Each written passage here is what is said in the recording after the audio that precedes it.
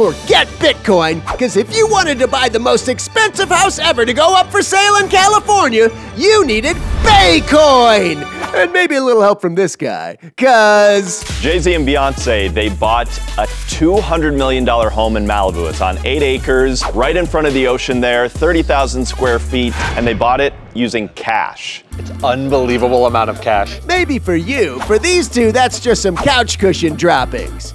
But look at those views! One thing everyone can agree on is they got their money's worth. Wouldn't you expect they'd get more for $200 million? Yes.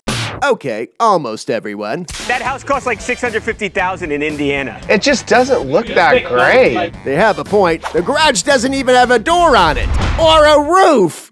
But the $200 million question is, how much did each spouse chip in for this Malibu dream pad? Because Jay-Z's worth like $2.5 billion.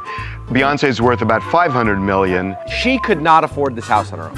She could get a mortgage though, probably pretty good rate. And now it's time to play Let's Pretend Beyonce is Regular Like the Rest of Us. So, she makes a $40 million down payment. What is the monthly nut on that? If you were to get a mortgage on $160 million, a 30-year fixed would be $964,000 a month. But she's on a tour where she's going to make hundreds of millions of dollars. See, if I were Beyonce, I would say, you know what? I'm going to do this tour to buy that house with cash. Either way, congrats on the pricey new pad, you two. Just a suggestion, but if you have any money left over, you might want to put a ring on it.